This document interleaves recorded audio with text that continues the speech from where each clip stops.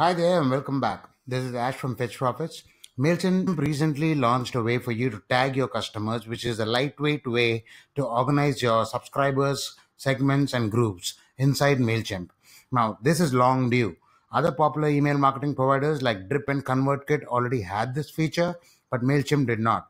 If you wanted a way to segment your subscriber list, say based on what they signed up for or the source of the sign up, or if they are customers, or if they are free trial users versus users of a paid plan, you would have to maintain separate lists in MailChimp earlier. Or the most you could do was to segment your customers or to have them in groups inside MailChimp. Now, there's another way to organize your subscribers, and that is to use tags.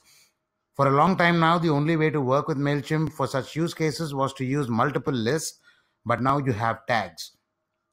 Tags allow you to tag your email subscribers depending on their behavior, sign up source, date, or what have you. In fact, you could have multiple tags assigned to each customer. You can have granular control on your list. So if there is a sign up who signed up and then became a customer of one product but not of the other product, you could tag them likewise. Now earlier, if you remember, MailChimp had static segments and groups. Now all of those were comprehensive ways of segmenting or grouping your subscribers together.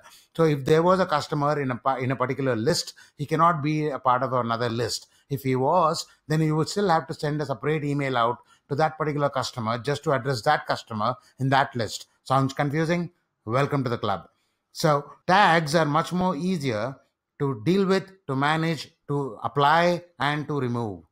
So wait, but why bother with tags at all? So tags allow you to make sure that your email lists are clearly demarcated as such. That means you can have tags that say that a particular sign up is a lead or a subscriber or a customer who purchased more than $100 or a loyal customer or an affiliate or a partner, etc. Tagging also gives you more control on the email messages you finally send out. Depending on how you tag customers, the kind of granular control you have on what kind of messages they receive is very high. And that's the reason why popular email providers like Drip and ConvertKit do so well in the market, because there is that tagging system available. If you can imagine this particular scenario where you have a blog and you have call to action buttons in the middle of your blog, at the end of your blog post, you could be giving out things like content upgrades. So you might have a way to tag people based on what kind of a content upgrade they downloaded, or what kind of page they visited, or what kind of products they bought, or the number of products they bought, or the actual dollar value of the products they bought.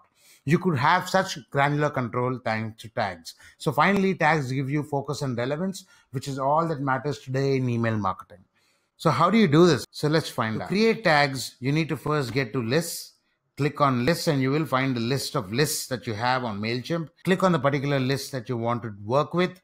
After you click on that list, you have a way of segmenting customers first. So you need to first segment customers before you tag them. So I want to create a new segment. First, I'll create a new segment.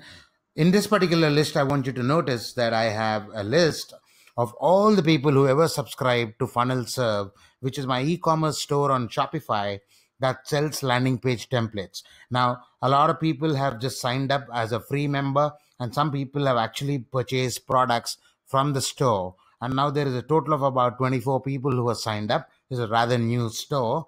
So how would I create a simple segment where I want to divide that entire list I have into subscribers and customers? Before I tag anybody, I would need to make sure that I have a new segment. So click on new segment. I want that segment to match a particular criteria before I even go tag them. So contacts match all of the following conditions. If you look down here, you have e-commerce as a category. So I have orders. Click on order. Order is at least one. And I would want to preview my segment now. If you notice, I have all these customers who at least made one order, totaling 0, of course, because these were free products that I gave away. So I have this small list and I can call it a segment. Now, customers, and save it. So now I want to go to tags. So I will want to click on manage contacts, click on tags. I would want to say create tag, right? I would want to name them like that so that I know that these are the guys who downloaded my free product. And I want to apply this particular tag to those people that I have recently segmented. So first, again, I would go back to segments.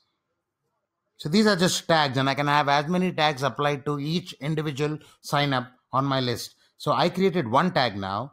I have a segment called customers. I'll click on that. Now, if you can imagine what I'm doing, I have one segment called customers, but I could have multiple tags applied to that same segment, right? So I would want to choose select visible, all of them, add a tag.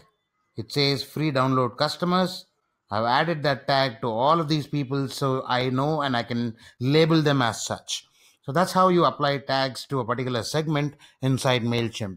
Now you can also add more tags to the same list. I'll show an example. All these people are selected. As you can see, I can click on add or remove tags. I can click on trade show leads. And now even that tag is being applied to this same list. I have one segment, but I've applied multiple tags to that segment of customers. So I can have more granular control now. When I send out a campaign, I can actually choose to include or exclude certain tags so that the precise set of people receive a precise set of emails from me. And that's the whole idea about tags. I hope that helps. I'll see you in another video. That